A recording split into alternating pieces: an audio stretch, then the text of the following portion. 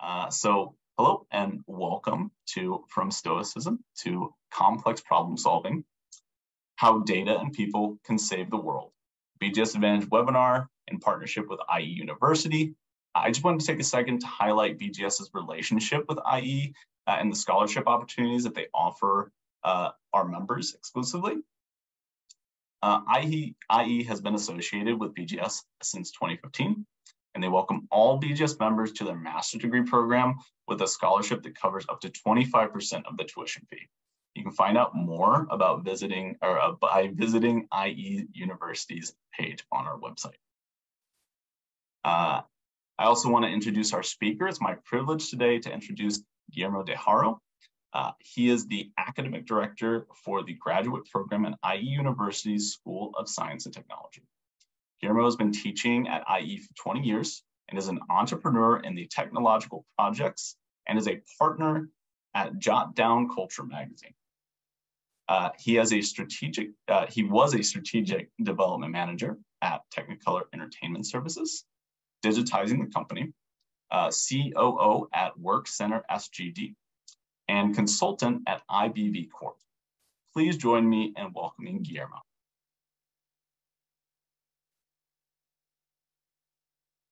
Thank you very much. Thank you very much for everybody for coming.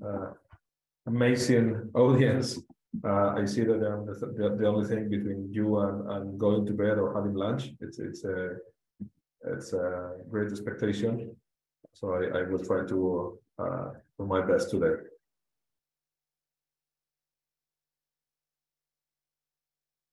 So let's begin. Give me a second. As our host said, please feel free to ask via chat and answer, because normally I make questions during the presentation. Thanks for those of you that have the camera connected. I understand that the other ones are with the pajama because of what they say, or trying to win a non-blinking contest. And first of all, why we have this conversation, this conference? I don't know how many of you joined because of Stoicism. How many Stoics do we have here? We have people that is interested in Stoicism. Philosophy, we have philosophers, 38 participants right now. Coltin says into Stoicism. Somebody else? No, okay. How many of you are interested in data? Big data, data analytics. You're here because of the word data. Paulina is here because of the data. I have Shane. Complex problem solving. Because I have a lot of nice keywords, yeah? This is like a clickbait presentation with a lot of nice keywords to attract the audience. Okay, Paulina and Colton are also into complex problem solving. Nobody else? The rest of the audience was not expecting to answer questions so early. Okay, let's go on then. Well, the main reason why we're here today is because of the big questions of life. Yeah? What is the meaning of life? What we know is 42, yeah? Personal interest in data and Stoicism, Khalil strategy and problem solving, Mazin data analytics. Yeah, here we go. And any moment in our lives, we made this type of questions. Why we're here? What is the meaning of life? How can we live a good life? And normally I like to begin with that. Okay, why I'm here today? And not somebody else more interesting, like for example, George Clooney. Okay, basically George doesn't have a doctorate. Okay, we have been telling him for ages. I worked in the entertainment industry. I was a strategic development manager at Technicolor in Burbank. We have people from the States here. And basically Technicolor was a company that made 35mm film strips, and that was going to disappear. That was chemical industry. So my job was to digitize the company, to enter into video games, media asset management, and stuff like that. More reasons why I'm here today. Well, I studied engineering. I am a telco engineer. Do we have engineers in the room? Any other engineer? Shane is an engineer. Nice.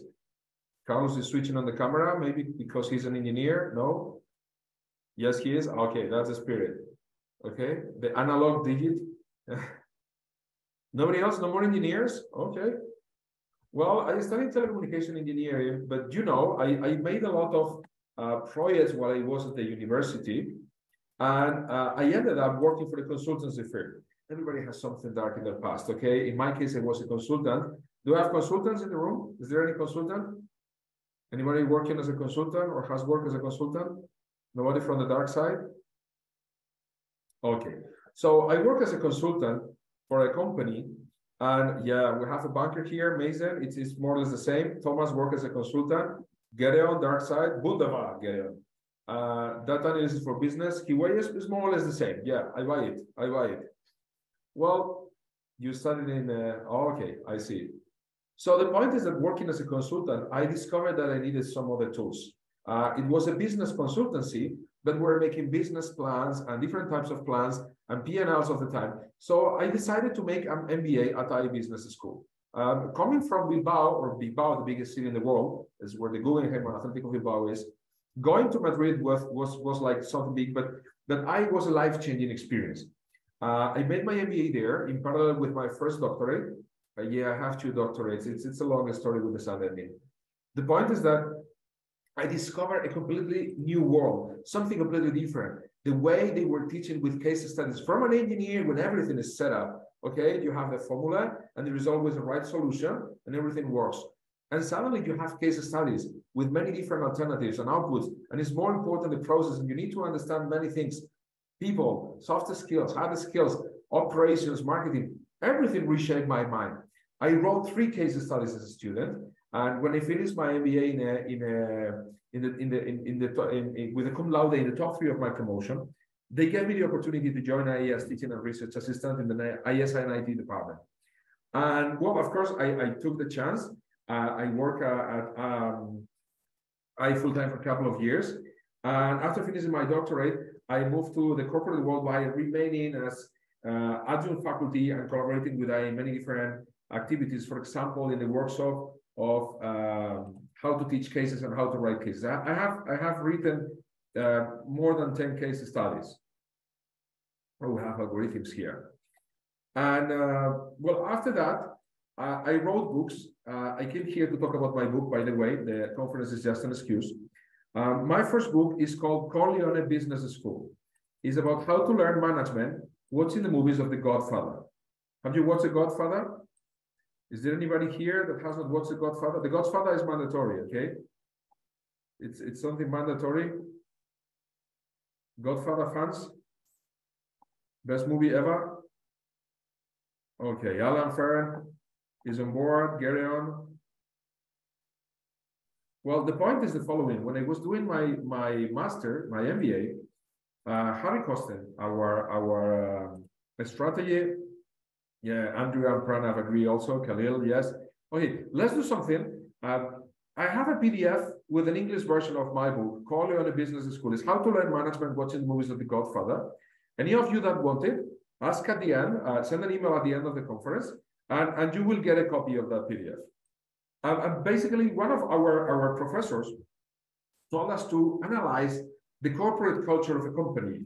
And I said, this is tricky, because you told us that to understand the corporate culture, we need to look inside the company. We need to take into account symbols and qualitative aspects that you cannot see in a big corporation. So I'm going to miss a lot of things. And Harry said, okay, I buy your argument. What is the solution that you propose? And he said, let me do it about The Godfather. I can look inside the family Corleone, and I can take a look at what is going on there at the corporate level, at the cultural level. I made that analysis, and after that, I made an analysis of the whole strategy of the company, and then I made an analysis on what could be a consultant reviewing the corporate strategy of the 3 movies of the saga. This ended up being a book called Management Lessons with The Godfather, and then we made a modification called Corleone Business School. And on top of that, I have made a comic to try to teach my students economics, learning how to cook and stuff like that. I had a radio show called The Economic Spectator, because my second doctorate is in economics. So I am an engineer with an MBA, a master in science in telematics, and a master in arts in cinema and television. I wrote comics and several books. And my last book is about philosophy. It's a small book of Stoic philosophy. And how is it possible that an engineer is writing a book about philosophy? What is the meaning? What is the reason for something like that? Okay, why this is so important for us, and why that's one of the reasons why I'm here today. Give me a couple of minutes, and I will explain you. This is called a cliffhanger. Okay, this is to get your attention for 2-3 slides while I talk about something else. Another reason why I'm here today is because of this man, Iklak Sidhu. He's our dean at the School of Science and Technology. I was well known as a business school for many years, but now I is a university with 5 schools. We have the School for Design, Architecture and Design, the School of Law. We have the School of Economics, Politics and Global Affairs. We have, of course, the Business School. And now we have the School of Science and Technology that is led by the vision of Iklak, who is a legend in the tech world, 75 patents. And he came here last year to turn around completely what we're doing with many great ideas, like, for example, the community of the Impact Accelerator with top researchers from all over the world and projects in many different areas.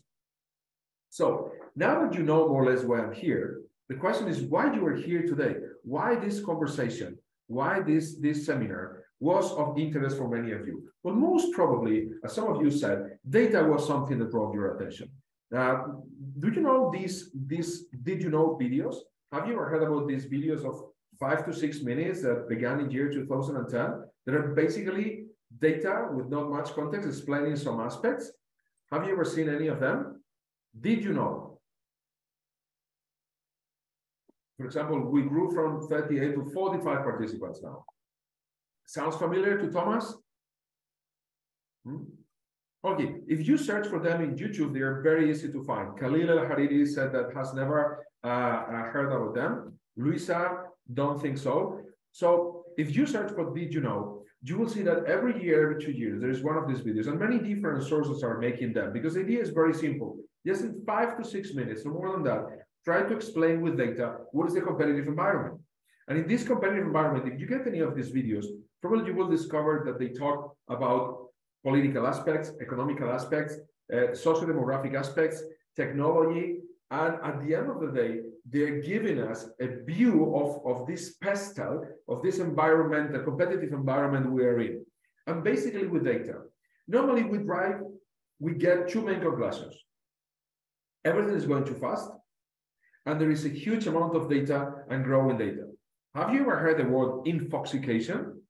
Intoxication by infoxication, intoxication by information. Well, that's the idea that we get here. And it's not only that, probably something else that you know or heard, because it's consultants everywhere. They said that every time, is that we're in a VUCA environment, okay? Volatile, uncertain, complex, and ambiguous. This is our competitive environment.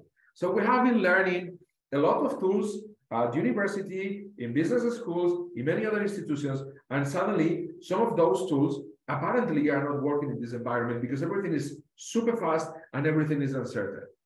In fact, one of the disciplines that apparently is going to be the future is complex problem solving.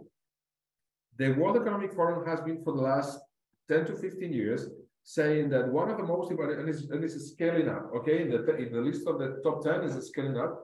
Complex problem solving is one of the most important skills employers are going to search for. What is the idea of complex problem solving? Look, a basic problem is a problem we know how to solve. There is no uncertainty and we know the tools. We all agree in the tools. For example, a recipe, okay?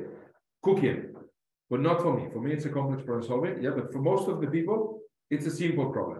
A complicated problem is manufacturing a plane. Manufacturing an airplane is a set of small, simple problems that there are so many that when you put it together, ended up being complicated problems. So you solve it again with a different approach. You have more uncertainty, you need a group approach, the human factor is more important, politics and negotiation are more important, but this is taken to the next level when you talk about complex problem solving. A complex problem is a problem that you have not solved before. Nobody has ever solved before. For example, having a child. Do you have a child here? Anybody here with children? Do we have children? I have 2 hooligans of 7 and 10 years old. Joshua has 2, Carlos has 2. Luis Pablo has another 2. Okay. In fact, I have 2.13. I was told that that was the appropriate rate, and I have my 2 kids, and with another woman, I have the 30% of the time of a German princess who lives in Munich. Thomas says 1, slightly fresh, 20 months. Thomas, you are my target audience right now. Having a child is a complex problem solving or not? Do they have a manual? Do they come with a manual where you can check? Are there instructions? Is there any keyword that you can use to switch them off or anything? No. No, not at all. Yeah. So yeah, but we have a lot of literature about how to take care of a child. I mean, people have been doing this for ages. How is it possible that this is a complex problem? Look, we know a lot about pandemics. There is a lot of information about pandemics.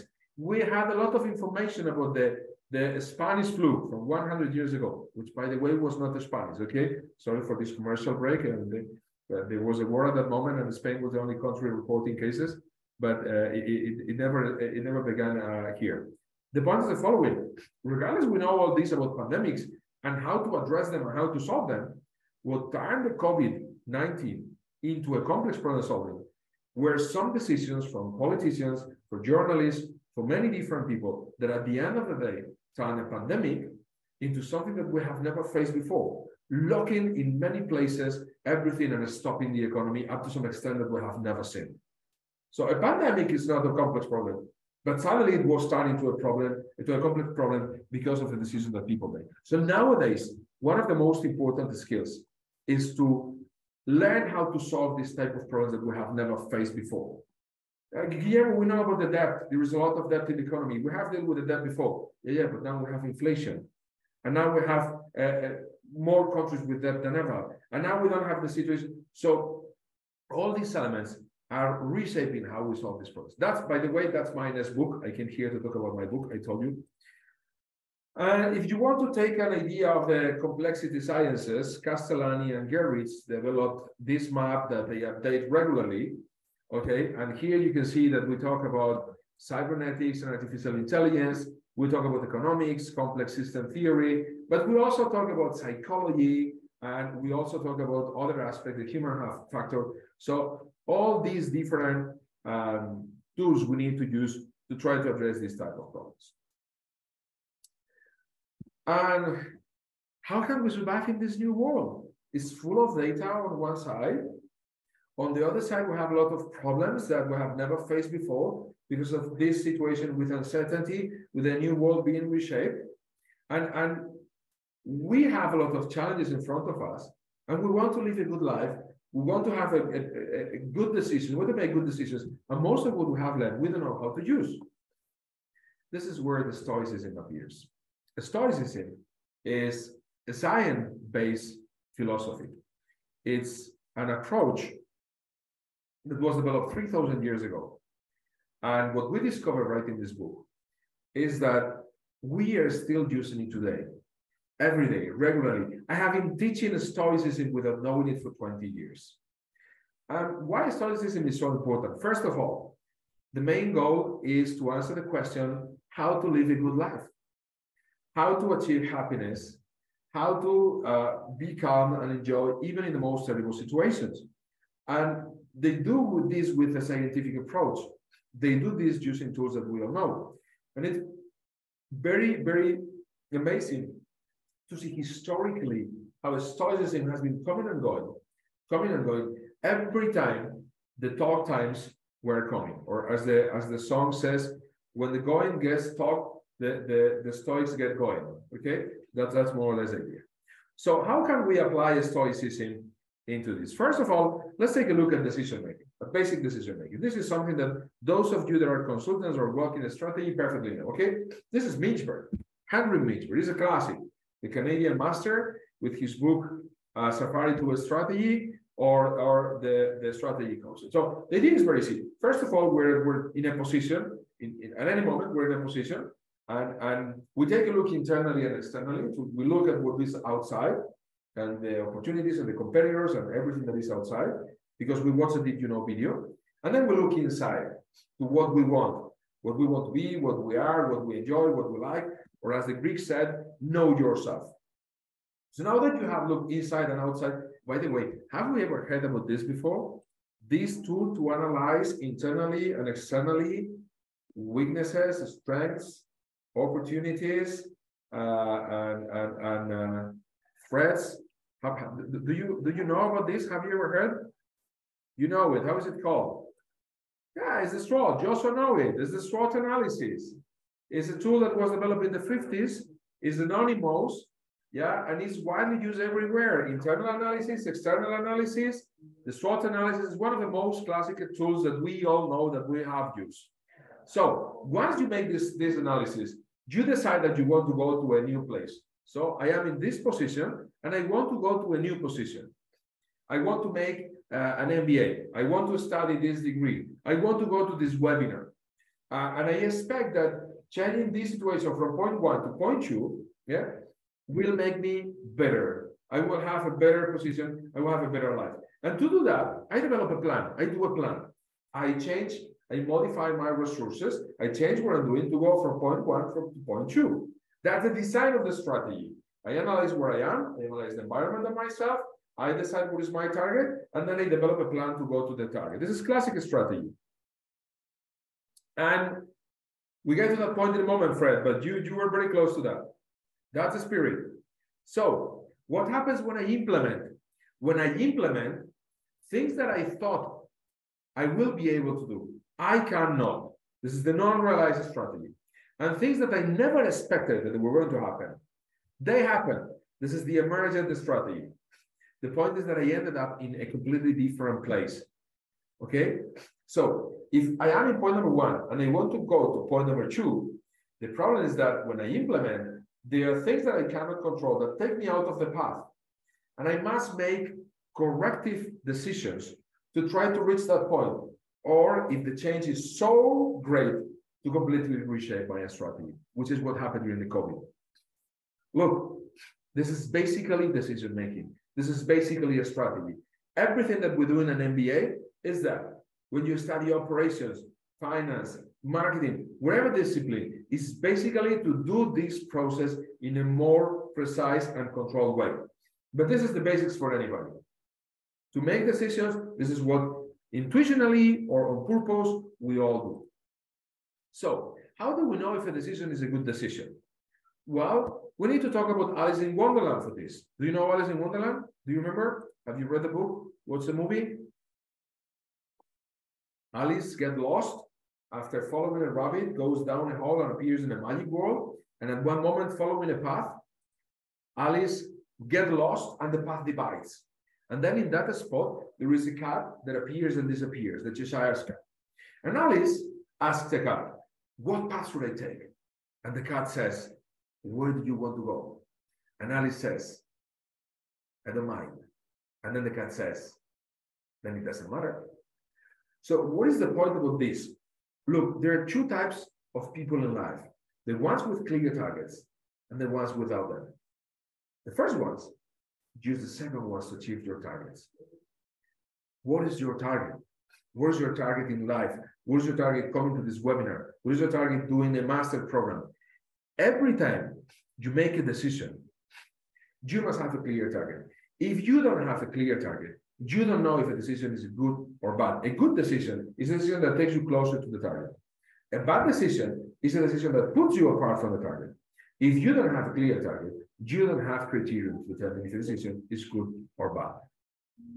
And you know what? I have been teaching this for 20 years. I was a strategic development manager for a multinational American company. I have been teaching it at one of the top business schools in the world. And I discovered that Seneca already said this 2,400 years ago. If you don't know to which port you are sailing, no wind is favorable for you. So I discovered that these people has been for ages teaching management. They knew everything about basic management. And then I went to the Godfather. Once that you know what is your target, the next step is to develop alternatives. Okay, so we determined that you all know the Godfather, yeah? Spoiler alert. What is the target of the Godfather family? The target of the Godfather family is to go back to legal business. They are mobsters, but they want to go to legal business. But there are many different ways to reach that point. And what happens here? Don Vito Corleone says, I will make you an offer you cannot refuse. Okay? And he is going to try to take the family to the legal business. Well, how? Basically, when you wake up in the morning, you discover the screen of your laptop bleeding oil under your sheets. And then suddenly Michael Corleone takes over and is the new CIO of the company.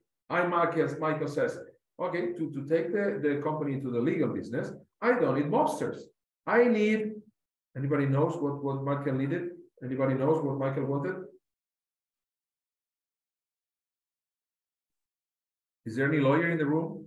Do we have lawyers in the room? If there is any lawyer in the room, can I ask you to leave for a second? I'm going to talk about lawyers. Michael, yeah, Guerrero said legal guys. Exactly. Worse than mobsters. Okay? The point is that you're going to find a lot of people that says there is no alternative. This is the only solution. There are two main reasons why this happened. First one, they don't have the capability or the creativity to develop alternatives. For many years, when I was teaching strategy in law courses, one of the things that I did was to include a session about creativity for decision-making, creativity for problem solving. The other reason why people say there is no other alternative is because they want to convince you that the alternative that they want is the only one acceptable. Okay? So developing alternatives is something very important, because when you are in the process of implementing, if corrective measures are not enough, maybe you need to change a lot. And having developed alternatives will help you modify on the go without losing the target, without losing the vision of the perspective. Clear targets, development of alternatives, and something also very important, alignment. I mean, in every decision-making process, to achieve your targets, you are dependent on other agents, and you cannot control those agents. So how do I apply this practically? Every time I go to teach, I ask the students, what is your target? Why you are here? Do you remember my first question? Why I'm here today? Why you're here today? Of course, sometimes you have made a pre-assessment of that. You cannot ask, for example, today in a 45 minutes conference, I cannot ask each of you what is the target, what are you expecting from the conference? But when you can do it, this is differential, because at the end of the day, the people want to learn and they have an expectation, but you don't have the information about that expectation. When we make data analytics, when we make predictive models, we try to infer what is going to come in the future. So all these disciplines of machine learning that we have right now with data is basically the idea of getting information from the people to make better decisions. And sometimes within the data information, try to predict or detect or modelize what is going to happen in the future. Because I said before that a good decision is a decision that takes us closer to the target. But when I say that, I'm talking about the future. And when we talk about the future, there are things that we cannot control, there are things that we cannot see, and there is a lot of information that we cannot process. And that's the big deal in this process. I gave you an example again. Some years ago, I was teaching a strategy course, 40 sessions, and the first thing that I did was to ask the class, what is your target? And they introduced themselves, and many of them were coming from the pharma industry. So I have prepared a course focused a lot on innovation and digital technology. So that was the flavor of the moment regarding the strategy. But many of them were coming from a highly legislated industry. So thanks to this process of what is your target with this course, I could adapt with that information the course for them. The course was a good course, but this was what's much better. Think about when you enter into a store. What is the first thing what happens when you enter into retail store? You have somebody coming to you. How can I help you? What do you want? Give me data. Give me information. Tell me what you want and what you need. By the way, when you go to Google, what do you type? What do you type there when you go to Google? Can anybody tell me? That's why companies have balanced scorecards, exactly, Mason. What happens when you go to Google? What do you tell Google? When you go to the search engine and you type there, you tell Google just your most, what I want to know is something. Yeah? You ask what you want to find out, says Thomas. Let's put it in a different way. You are showing Google your most inner and unconfessable desires, things that you would never tell to anybody else. You go there and you type. We all type. We all do that. We trust in Google with our secrets. Okay, we enter into a store, we don't tell that. We go to people that we know, we don't tell that. We go to Google and we type it. And it's there in a server somewhere in the world. And with that data, they build a company with a business model and solving the need of discovering, finding out, helping the people. So what is the best way to learn how to make good decisions? What is the best way to be a good strategist? Basically to play poker. Do we have people here that plays poker? Do you play poker? I love poker. I'm writing a book that is called Poker and Management. It's to justify the addiction with my wife. Sorry, honey, this weekend you stay with the children. I have to go to research for the book. Yeah. In fact, some years ago, I made a croupier course and I have a croupier diploma. Yeah, just in case I want to dedicate to a decent job in the future and leave this teaching thing. The point is that when I was learning there, I discovered something amazing. Look, when I was watching a football match, a basketball match, a tennis match, I could tell you if a player is performing well or not.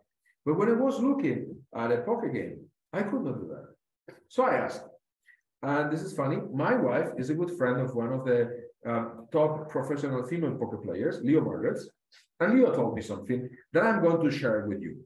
It's an amazing learning. Leo said, Guillermo, good poker players, when they win a lot. When they lose a little.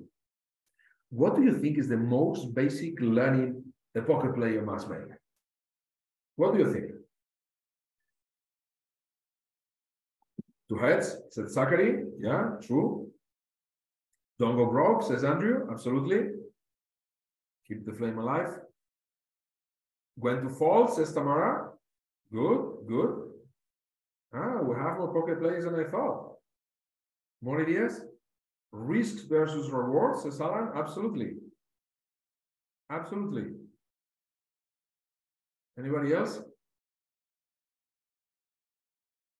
Okay, look, everything that you say is correct, but it's linked to something more important, more basic. I'm going to give you a clue. He weighs bias and variances.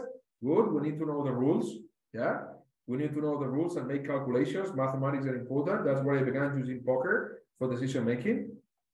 I'm going to give you a clue. Leo said, when they lose. She did not say if.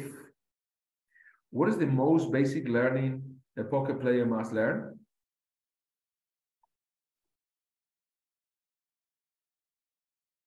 It's impossible to win all the time. You will lose. As Thomas says, you are going to lose. And that's why all the other things are so important. Look, poker is a decision-making game, as Zachary says, with incomplete information, where to achieve your targets, you are dependent on other agents that you cannot control, but you can influence. So, the most basic thing a poker player must learn is that it's impossible to win all the time. You're going to fail. The most basic thing a decision maker must learn is that it's impossible to make it right all the time. In the long term, you don't have all the information. You cannot see the future. So when you make decisions, you are going to make mistakes. And this is super important. Why? First of all, because when I was going to make my MBA, I was expecting to learn this millenarian and ancient knowledge that goes from MBA to MBA that will allow me to never make mistakes and dominate the world. And I discovered that this is not going to be there. And as Mazen says, it's basically the scientific method, trial and error. You must have a procedure to make decisions. So whenever you make mistakes, and you are going to make mistakes, you learn from them, and then the probability of making a mistake is reduced in the future. That's why experience is so important.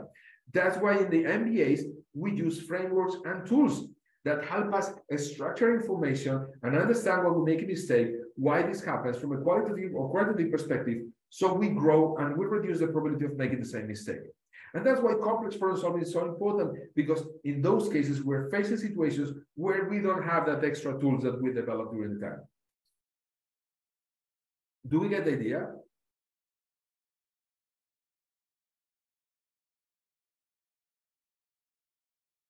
Everybody clear up to this point? Any doubt or question?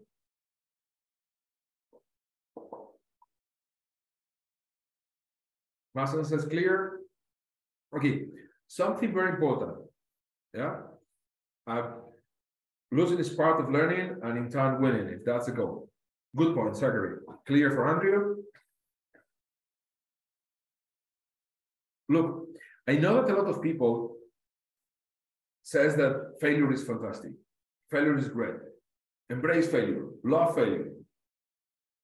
I'm not the guru of failure. Okay?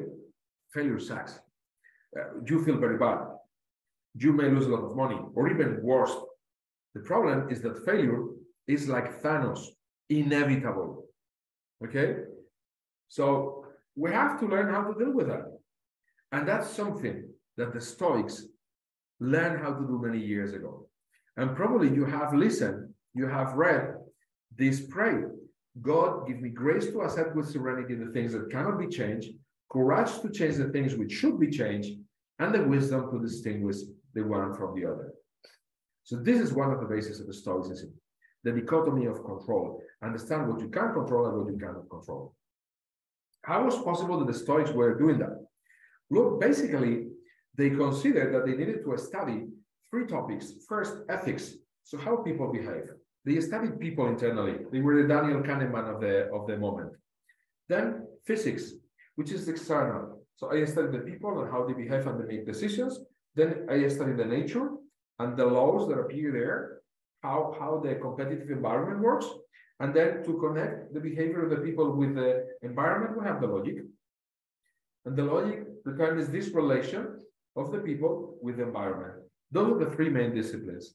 Okay? And they included grammar, they included other tools. But basically, the target is this one, to understand what is happening and make good decisions. I need to understand the people that make decisions, the environment where they're making it, and how is the relation. That's the idea. And what do I need to make good decisions? Basically, four virtues: wisdom, learning capability, courage, to do what must be done. Once you have cleared the decision that is a good decision, you must implement. You must fight against yourselves, even against your fears. Justice, a sense of fairness, a sense of playing with the same rules. We agree on the rules, we work together with the rules. We may disagree in some areas, but there must be a common ground.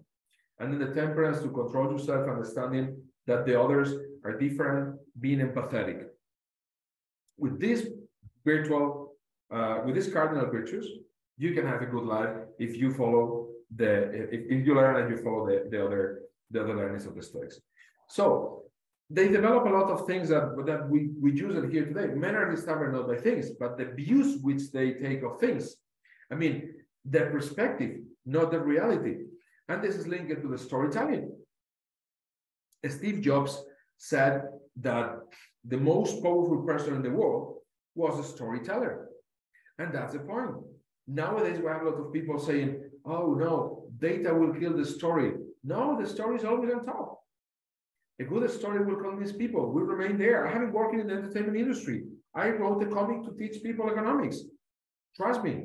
And those Stoics, those Greeks and Romans from 3,000 years ago, we talk about them today because they were so great as storytellers that their stories remain till today. People compile them. There are letters that were sent. They were just speaking, but orally, people was remembering and reprising and rewriting to take them up to today. So storytelling is super important. You can make the best decision. You can have an amazing argument with a lot of data. If you are not able to express it, focus on the audience, it's not going to work. So this is an amazing tool that we need to learn today, storytelling. Why? Well, because at the end of the day, we need to work on ourselves. We need to be ourselves to be a better person. And all this is coming originally from three Greeks that Eduardo de Bono, one of the fathers of credibility, called the Gang of Three, which are Plato, Socrates, and Aristotle. Socrates, he used the Socratic method, which was basically to be an uncomfortable and annoying asker. Why? Why do you say that? Why that is the truth? Why this is not the truth? Why this is different? Why? And making all those questions, he was eliminating what wasn't the truth to try to focus on keeping the truth. Then we have Plato with the myth of the cave. What we see are shadows of reality. We don't see reality. We don't have all the perspective. We don't have all the information in the table. So take that into account when you make decisions. You are not really seeing what is going on. You have only part of the picture. And then we have Aristotle, who developed the logic and who developed the taxonomies. Let's make definitions. Let's make it clear so we all discuss on the same page. This is a table. So what is a table? 4 legs. Yeah, but if you sit in the table, oh no, that's a chair. Okay, let's differentiate the table from the chair. And regardless, this in the long term was seen as a tool that limited the creativity. It was fantastic because this created a base where we all agree, a common ground. One of the problems that we have nowadays with polarization all over the world is that we broke the common ground. Things that we all agreed on are breaking every day. No, but they have alternative facts. If we don't agree in the facts, then we have a problem because we don't have a common ground to build and discuss and argue because we may disagree in many things.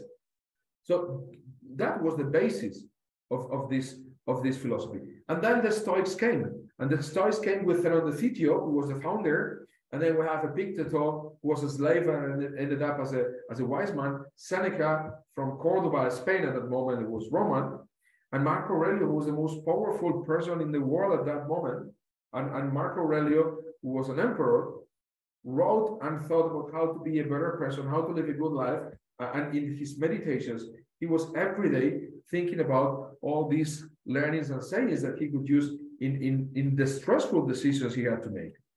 And you know the funny thing? The logic of Aristotle was amplified and developed by the Stoics, and was amplified in a way that this logic, those syllogisms that we know, if A is B and if B is C, then A is or not. Okay, we may have fallacies, biases. The point is that this logic developed by the Stoics to make sure that they were making good decisions and that everybody could reach the same point, the same agreement, was used by George Boole to develop a mathematical language. The algebra of Boole, the Boolean algebra, was based on the logic from the Stoics. And you know what? Claude Shannon, which I studied at the university, developed all the modern information theory and developed all the basis of all the computers that we have today with Fourier and the mathematics to turn from analog to discrete, but that's another story. But Claude Shannon developed the information theory using the algebra from Boole. In fact, the first academic paper on the topic by Shannon was published in the Philosophy Journal because he was talking about philosophy. He was talking about the logic from the Stoics that was starting to algebra by Boole, and it was starting to something that computers can use to be faster, better, and solve the problems that we're solving today. If we are today in a computer via Zoom discussing, it's because 3,000 years ago, the Stoics developed the logic. That's the power of thinking. That's the influence of these thinkers at the moment. And how do we practically learn from this? There is no less fortunate man than the man that is forgotten by adversity. We need to test ourselves. We need to challenge. We need to solve problems. The only way to learn to solve problems is to confront problems. What do we do in business schools? What is my job? My job is to create problems to my students. I love my job. And that's what I learned when I was making my MBA. So we simulate the problems that they may confront in the reality. And we do it taking into account what is around us. I mean, we can't ignore reality, but we can't ignore the consequences of ignoring reality. So we must have a feet in the ground up to some extent.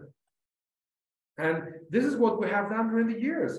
We published an article some years ago at the Sloan Management Review about cybersecurity, saying that companies were focusing mostly on solving the problem of intrusion, but you're going to be hacked. It's a question of time, money, and a little bit of luck. If anybody wants to hack you, they will be able to do it. So what you need to do is, of course, you need to put measures, but you need also to put measures to detect if you have been hacked, because you're going to be hacked. It's impossible to avoid being hacked. The only way to avoid being hacked is to put your computer unplugged with no energy and closed in a safe case. It's absolutely useless, but it's super safe. So if you want to use it, then it's going to be less safe. So there is a commitment there. So first, put measures to avoid being hacked. Second, detect if you have been hacked, because you're going to be hacked. And third, in case you have been hacked, have a clear policy so everybody knows what they have to do. So those three approaches were basically the approaches that the places that performed better during the pandemic used. Put measures to avoid being infected with the virus, but as soon as you have them, control if anybody has it and put a clear policy determining what people need to do in that case. If you do these three things, then the impact is going to be lower. Trying not to be infected by the virus is stopping the economy doesn't make sense in the long term. So more things that are important from the Stoics, and this Francisco de Quevedo Villegas is a Spanish Stoic from the 16th, 18th century, basically the Stoicism is recurrently reappearing among us. And he said, "May the gods give you years; the rest will be up to you." For many years, I was saying to my students, "I wish you luck." And since I became interested in Stoicism, what I'm telling them is, "Okay, I'm going to wish you that you don't have bad luck. You don't need good luck. If you don't have bad luck with what you have done, you can take responsibility, accountability, and you can achieve your targets." Who is also solving problems that have never been solved? Well, some years ago, year 2007, 2008, we have 54% youth unemployment in Spain. I began studying teen entrepreneurs and entrepreneurs that have created companies before finishing university. I have a database of more than 300 of them. And I use these examples with the students in Spain because sometimes using Steve Jobs and Mark Zuckerberg is not the best approach. So here we have examples of entrepreneurs that they could feel represented by. Nulla sapientia sin experiencia. So at the end of the day, the idea is to practice. And that's the type of learning, the type of education that we provide at a university. Luz Reyes, he has dyslexia. She was diagnosed at 11 years old. And at that moment, she decided that she wanted to solve this problem. She is a faculty here at the Business School. Basically, she became a linguistic. She learned artificial intelligence in her doctorate, and he developed 2 patents and a tool that can detect dyslexia in children from 8 to 11 with 99% accuracy, which is amazing because in many countries, the children that drop school are so much, and many of them is because they have dyslexia not diagnosed. More ways to implement Stoicism in your everyday life. Create a diary. Write at the end of the day what was good, what was bad. Share, talk, discuss with other people with different ideas, like you are today here in this webinar. Challenge yourself to improve, doing things that you have never done before. Getting out of your comfort zone. Playing poker, for example. Or, I don't know, meditation is a very useful tool. We have a well-being department at TAI that works with all our students. Meditation is also an important part. Negative visualization. If you're going to have a complicated meeting, think in advance how the meeting is going to be. What is the stress or the discussion or the argue that you may have with somebody else, and think about that. Be prepared. So when you suffer it, you have already felt it. Okay, there are things that you cannot control. This is the way to calm down and be empathetic and understand that when this happens, you must focus on what you can have an impact on. Okay. And nothing in life is important or as important as you think at that moment. I mean, sometimes we overthink, we lose perspective, and that's also something that some salespeople or some players in tennis, they try to do. They try to make you think out of your plan, and when you are uncomfortable, then you are losing, not because you are worse, but because your brain is not working anymore. And where do we do all these things? We do them at TAI University with this amazing building that is carbon neutral, one of the top 3 vertical campus in the world. We have been doing this for 50 years, thanks to our founder, Diego D'Alcázar, and we are now in the next 50 years thinking what is going to be the future. We do it in several schools, as I explained before. Particularly in our school, we have this undergraduate and master programs. We do it with our pillars: innovation, entrepreneurial mindset, a diverse experience, and humanities. So data, complex problem solving, entrepreneurship, diversity, and Stoicism. And we do it with several programs. These are the programs that I ran with 3 terms, 11 months, ranked as top of the world with a very diverse faculty from many different areas, from many different companies. We have most of our faculty coming from companies, and well, with a set of electives and concentrations, certifications, with immersion weeks, so you get cultural perspective, with exchanges with other institutions from all over the world, with internships where the students practice what they have learned, with the venture lab if you want to create a company instead of doing a capstone project, with real impact projects that sometimes companies want to purchase from our students, and focus on sustainability. We have a sustainability diploma on top of that. Yes, Masen, we have a PhD program in the business school, absolutely, with several tracks, and a DBA, doctorate in business administration. And finally, if all this is not enough, at least get this learning today after the conference. When you rise in the morning, think of what a precious privilege it is to be alive, to breathe, to think, to enjoy, to love, or to have this nice conversation about data, Stoicism, and my book. Have I ever talked to you about my book? For whatever else that you need, I'm happy to share with you my contact. I hope that the conference was valuable for you. And if you have any doubt or any question, we open the mics and I will be happy to discuss it with you.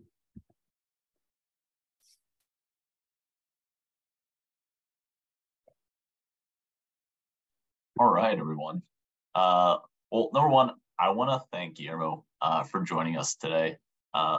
Fantastic presentation.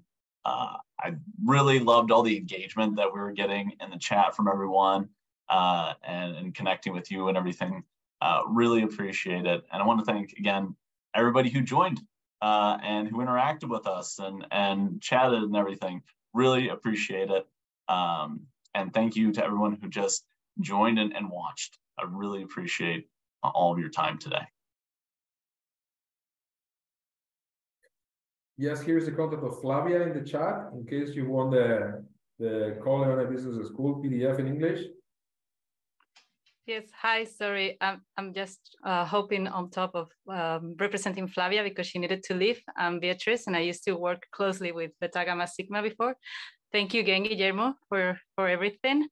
And as you said, if you have any questions about our programs, about anything regards IE, just contact Flavia there or just contact Matt from Beta Gamma Sigma and we will be happy to help you.